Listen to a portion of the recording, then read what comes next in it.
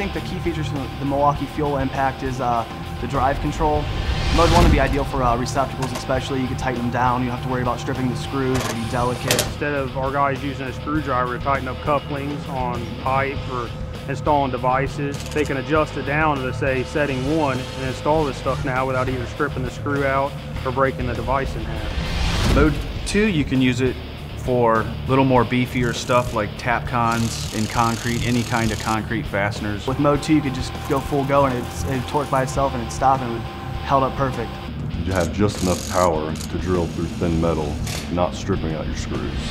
Mode 3, we use that for bolting switchgear together when you really gotta give it some serious torque. Mode 3 is really good for bolts and anchors to the ceiling for transformers.